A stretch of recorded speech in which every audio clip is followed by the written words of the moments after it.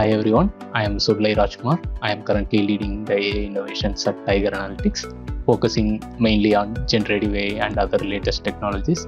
I am also a quadruple Kaggle Grandmaster. The very first one would be to have an evaluation setup right from the beginning of a GenAI project.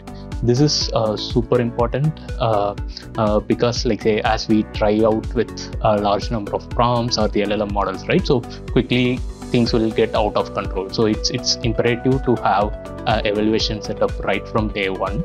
However simple it may be. For example, say it could be simple assertion statements or having say 3-5 examples which are like say having a golden ground truth, and it's good to start small and then expand as we do more on the project. So that would be the first recommendation. So the second recommendation overall in a GenAI project would be to have start with a simple solution. So analogous to say the machine learning, right? So where we generally have a linear regression model or some simple model to start with. So here it's better to start with some of these cloud hosted APIs with some prompt engineering, because this will give a good baseline, so which we can start with and then build on top of that one. So using which we can understand the business context and like say the usefulness for the business and so on, and then like we can move on to using let's say different models and so on. So it's also good to explore a lot with respect to the prompt engineering before going on to something like say fine tuning the model and so on. So that's highly recommended as the second step. And then the third step I would suggest is having an agentic framework or like an agent kind of systems.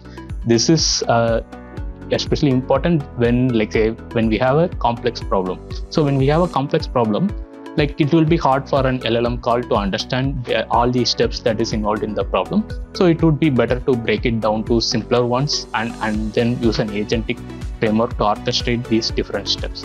So that would be super helpful.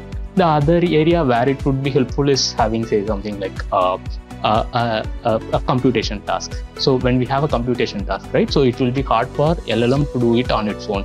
So it will be better to give LLM a tool like calculator or a say code interpreter or a coding environment, so as to do the task and then LLM get the result and generate the output for the end user.